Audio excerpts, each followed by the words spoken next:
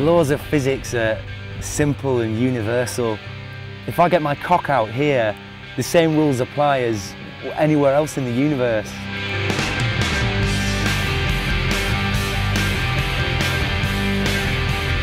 We live in a world that's made up of lumps of science the size of a bloody chest freezer that you'd find in a newsagent's, full of Calippos and Soleros.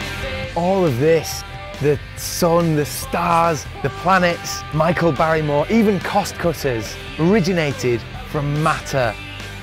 Matter matters. The sun and the moon are interrelated. They dance around in a kind of erotic celestial fandango. Let's have a look at Mars. It's basically a planet that's surprisingly constituted only of 35% nougat, 35% caramel, and just 30% chocolate, which makes it the ideal planet for work, rest, and play.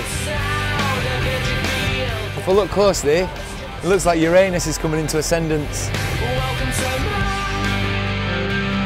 It's like magic. It's just mental.